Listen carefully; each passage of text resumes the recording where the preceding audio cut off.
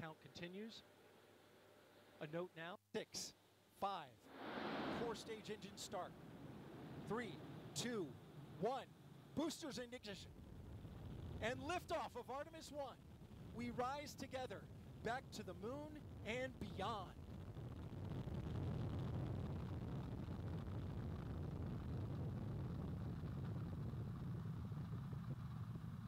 Engines on the core stage and 2 solid rocket boosters now propelling the vehicle at 128 miles per hour. Hearing good control on the roll from teams in Mission Control Houston. All good calls so far. Now 30 seconds into the flight of Artemis I. First milestone will be for the vehicle to pass through max Q at about 1 minute and 9 seconds into launch. This is the greatest period of atmospheric force on the rocket.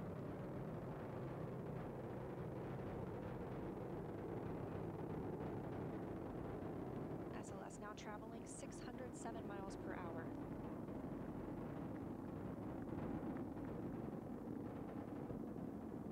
You're looking at 8.8 million pounds of maximum thrust. Quiet here in the loops in Mission Control. The 4 core stage engines are throttling down ahead of passing through max Q.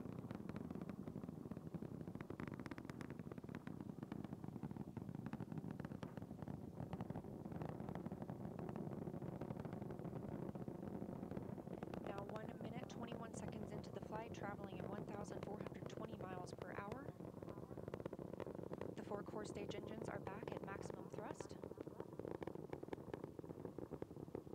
The next major milestone will be for the solid rocket boosters to cut off and jettison at about 2 minutes and 11 seconds into the flight, so about 30 seconds from now. Again, quiet here in Mission Control Houston as teams continue monitoring the flight of Artemis I.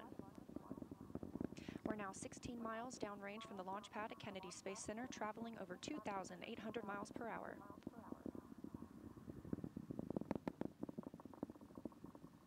Standing by for solid rocket booster jettison and shortly thereafter.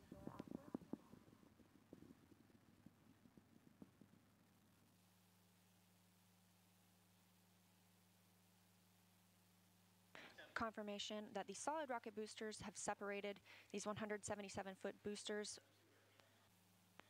Now the core stage continues to power the flight of Orion, all 4 RS-25 engines firing, traveling over 3,400 miles per hour, 46 miles downrange. 2 minutes and 36 seconds into the flight. Hearing nominal